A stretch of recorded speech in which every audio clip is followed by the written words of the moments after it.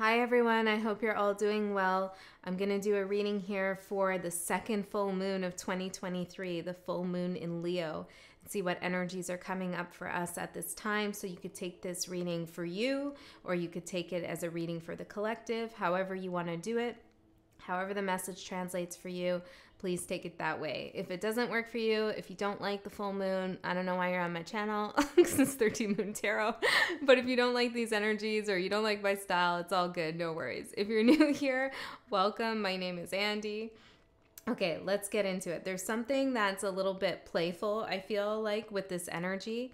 Now, when I've been listening to things about this particular full moon, like watching astrology videos, a lot of them were talking about drama. And of course, Leo can be dramatic, you know, in the lower polarity. There can be a lot of drama with Leo, and there's other aspects going on that can certainly, you know, facilitate that energy. But the energy that I've been channeling for this full moon is really playful. It's really joyous. There's a certain kind of vitality here. I'm hearing self-improvement, a wanting to self-improve in some way. Yeah. There's a strength here.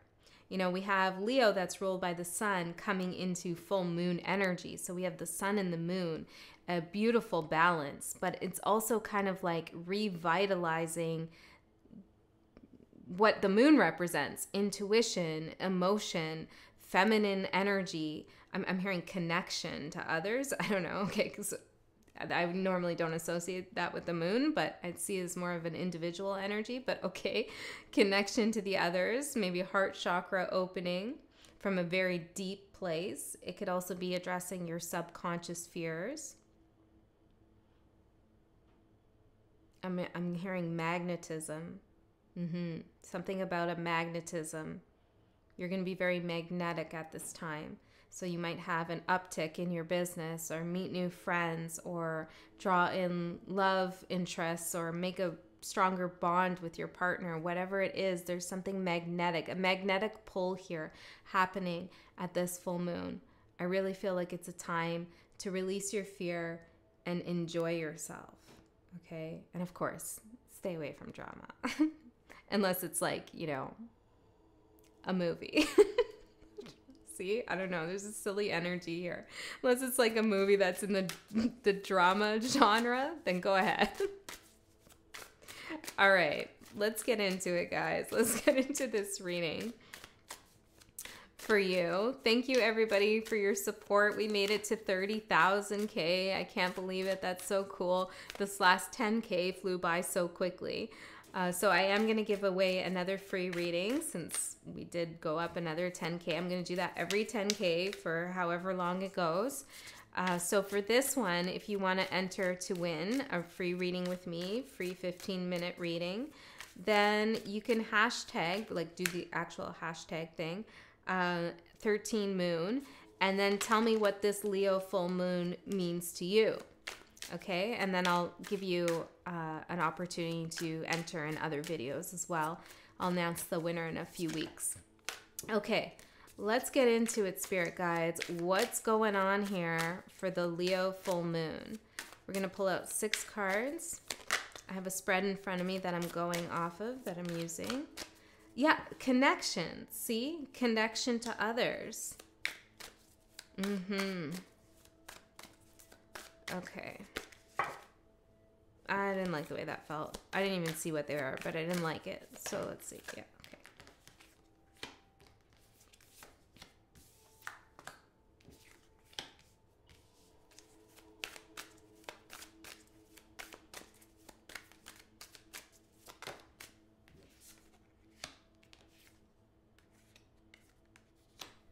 Interesting. I want to kind of double up on this here. Wow. Feminine energy with connection. Didn't I just mention those things? So connecting to your divine feminine energy. We all have masculine, feminine energies within us. I'm hearing and around us. Okay, so connecting here. Maybe you're making connections with other people based on this kind of feminine, intuitive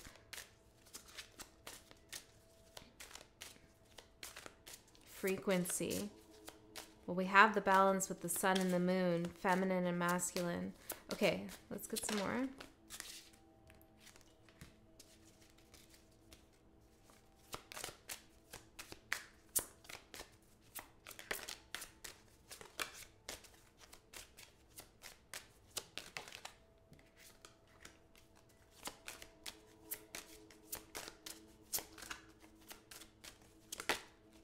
Three more, Spirit. Three more. Three more.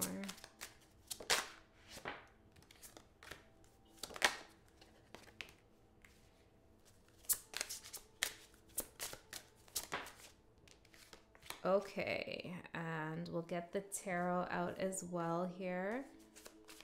I'll pull these myself for the collective, Spirit, for the collective here. Ooh.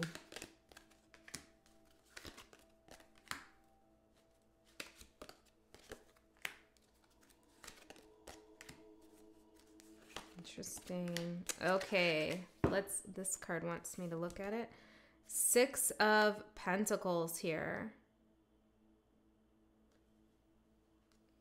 You're being given an opportunity to be victorious here in a situation. Six of Wands.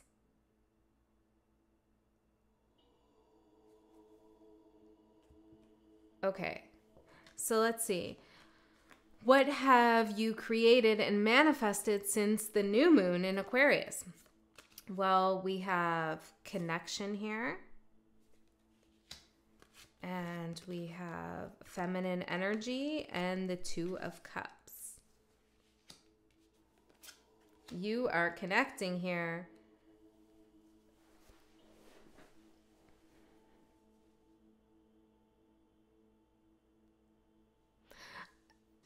Well, I'm getting to a place within you that really cares about you.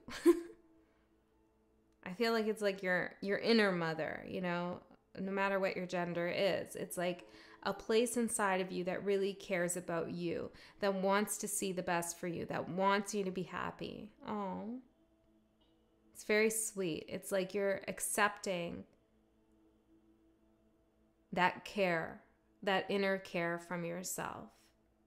Now, of course, some of you could be connecting with a divine feminine energy. Absolutely. If you're looking for love, or you're looking for a business partnership in which that kind of energy is what you desire, then you could absolutely be making that connection. But I think for most of us here, it's a matter of accepting the connection that has been wanting to be made with our inner caretaker. I love this. This is like really listening to your body, to your intuition, when it's telling you it needs something. It needs to rest, or it needs to play, or it needs to laugh, or it needs to go against the grain, or it needs to do this, you know? It's like not worrying about what other people are going to think and say and how they're going to judge you. It's taking care about you. Self-considerate energy. I love that. See, it's like that sun, that vitality, giving strength to the feminine moon energy. It feels like definitely with the Two of Cups here, a heart chakra opening. Okay. I'm hearing paying respects here, 909. Okay, where are you now? Obstacle. Discernment. And the Six of Cups. Well, this is pretty clear, isn't it? It's something from the past has been an obstacle for you. And now you are seeing that. You are discerning that. Okay, this could be a past mindset, a subconscious patterning. It could be a relationship with a family member. It could be a soulmate, a soul contract, a love interest, an old career path that you've been kind of in for some time. Something from the past here has definitely been an obstacle for you. It could be your way of thinking about the past as well. Perhaps you're gaining a new perspective now. You're discerning here. And I feel like accepting as well that something has to be let go of or transformed, because you're not really able to, well, I'm getting, feel the goodness that is you, feel the good times. I'm seeing the California raisins here. I don't know. What? I used to have all those little figures when I was a kid. Okay, it's yeah, it's like I'm seeing them singing and dancing. Interesting. It's like maybe, yeah, well, it's childhood, it's nostalgia, right? Something's been interesting. Something's been blocking you from having a good time in your life, and you're discerning that now. I feel like you're releasing that. This is really nice. It's beautiful. Okay. What is coming into your conscious awareness? We have Path, It's All Good, and King of Swords.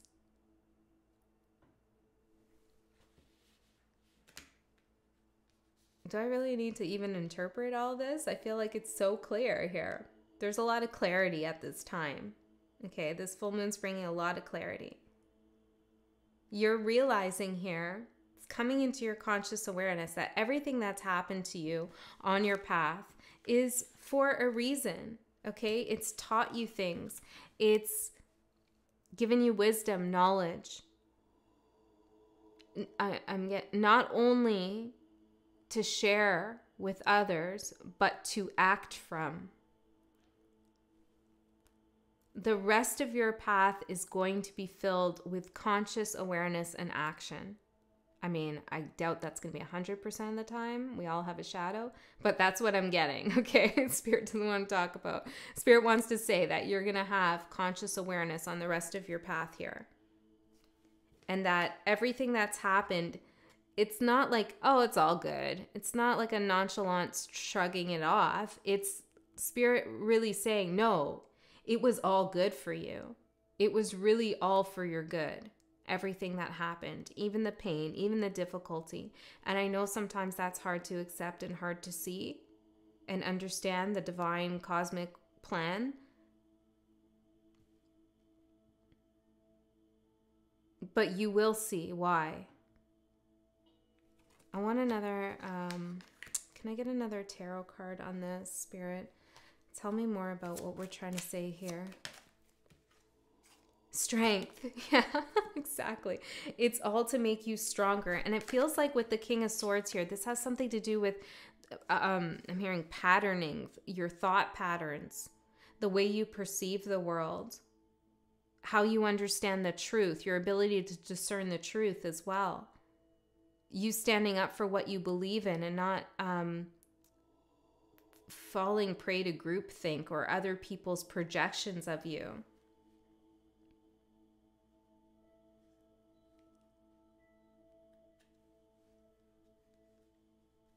Can you tell me more about the path here a little bit? The sun. Guys, this is so positive.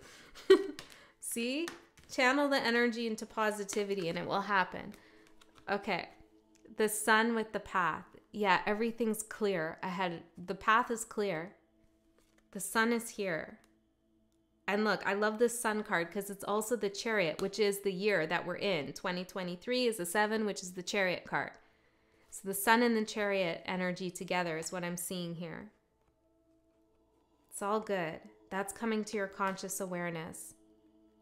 Oh, what a relief. What a good feeling for you and me. This is beautiful. Congratulations, everybody.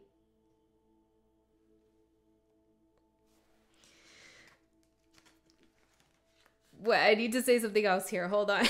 Something else needs to be said. Phenomenon.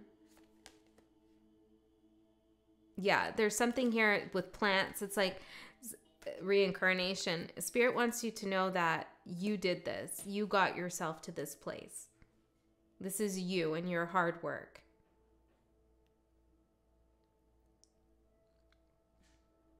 Nothing is given. Everything is earned. That's what I'm getting. Nothing has been given. Everything has been earned. You earned this. You earned this path. With reincarnation, maybe from past lives as well. Okay, what is no longer serving you? We have Source, creativity, and the Fool here.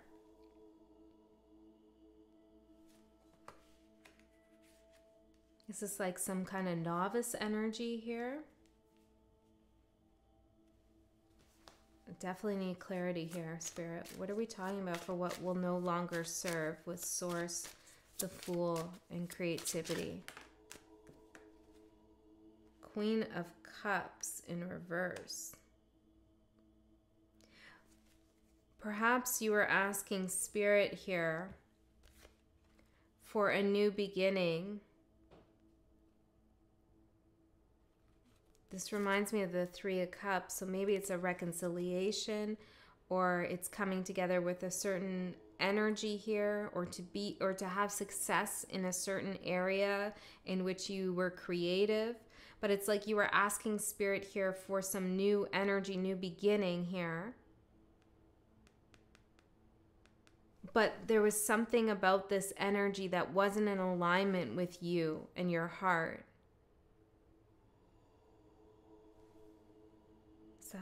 Is that what's going on here? Tell me some more. What is no longer serving? Abundance, dreams, and support.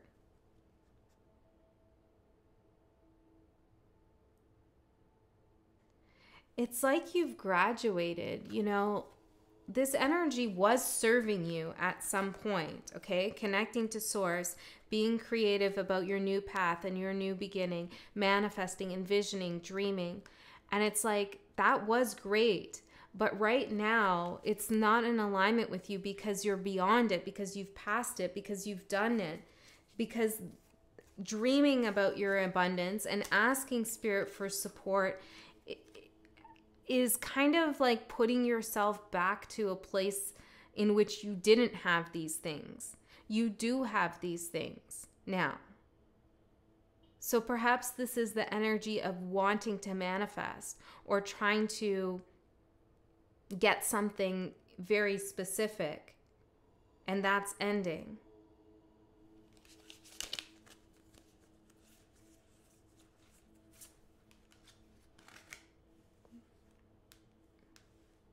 Some of you may also have started a new creative path. And what happened there? Why is that ending? The Chariot in reverse, Two of Swords. Well, you decided, right? This is all based on your decision. That's something, you know, it's like you've decided here, I'm turning my perspective, I'm turning direction. Yeah, I'm turning in a new direction towards something else. Okay. Are we good with that? Yeah. I guess my challenge, what I'm feeling here is the cards themselves are so positive, yet it's something it's ending, but it's in your benefit here. It feels like maybe it's the novice energy, asking for support, you know, feeling like I'm just at the beginning with something, and, you know, if I could have some guidance to how to, or creative energy on how to get this thing going or how to turn something into what I want, that would be great, Spirit. Spirit's like, well, you don't have to ask anymore because you earned it. You did it. Yes, that's it. Nothing was given here. And it's in the past, you were asking maybe for Spirit to give you something or for someone to give you something. And you just don't need to ask for that anymore. Okay. So how can you release and let go of these energies? We have Deluge. I think that's how you say it. You guys correct me all the time. New Day and the Ace of Cups. Well, it's like seeing that the storm, or, you know, all the emotions that came out of this situation here of the past, you know, of this old energy that you were working with, as well as this desire for something to happen. All the emotions here actually ended up giving you a new opportunity. How do I say this? Sometimes when we're opening our heart chakra because we want to bring something in, you know, and we have a very particular idea of what that something is. Maybe it's a person or a job or, I don't know, somewhere we want to live. You know, we open our heart to it. We focus on it. We try to manifest something happening. We put all this emotional, intuitive energy into it. And it doesn't happen. But that was kind of the point. You know, like what needed to happen was for you to open your heart chakra so that what was really for you could come towards you. And all the while your conscious mind thought it knew what it wanted and needed, right? I hope I'm explaining this right. I must be having a terrible aspect with my Mercury today. Yeah. It's like your conscious mind was trying to bring something towards you. So you opened your heart chakra. And your heart chakra was like, thank you. Now we can actually pull in what is good for us, not what you're thinking is good for us. It's a new day. This is new love, new creative opportunities here, new energy coming from like some past emotional outpouring or even something that was a little bit stormy here. I'm hearing washed away, something that was washed away. Perhaps you were trying to save or keep something in high tide. I'm hearing keep something in high tide. Yeah. Okay, so how can you release and let go of these energies is to focus on the new day, to focus on what is now in front of you, the opportunity.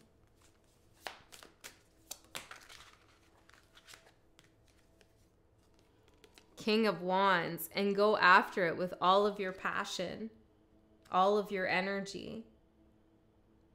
See that cup? Get that cup.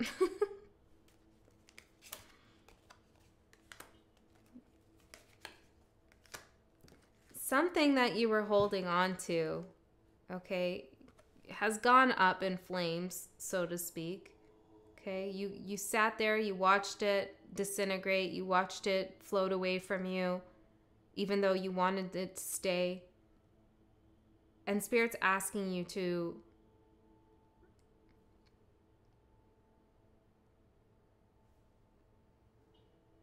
give yourself credit for knowing and accepting and believing and having faith that that's what was meant to happen, that that was teaching you something larger and allowing something bigger to come in for you.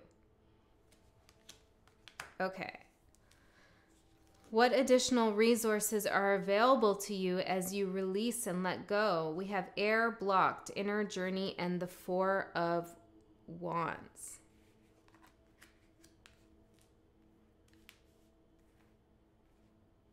This is telling me here with air, blocked, and inner journey, the answers that you seek, and this is 2323, is always the case, but maybe you just need a little bit of a reminder here.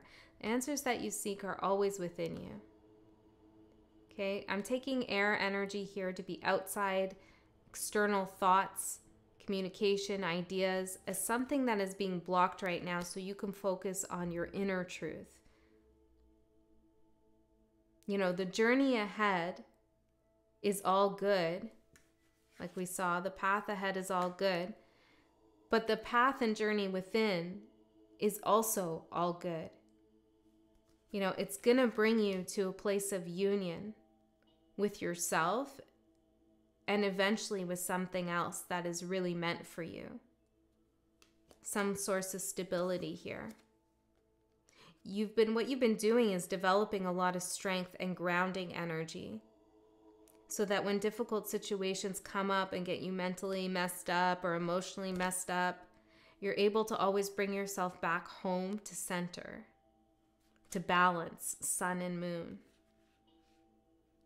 So right now, during this full moon, Spirit is saying that a major resource that you have is your inner wisdom, going within and going on your inner journey and blocking outside noise you know, outside ideas that are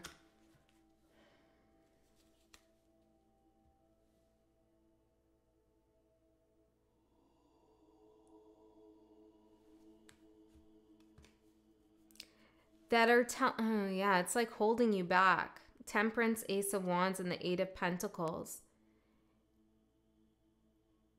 It's like blocking out messages or energy that are saying that you need to continue working on something before you can have it, which sounds like, you know, I mean, that's true for a lot of things, but this is like,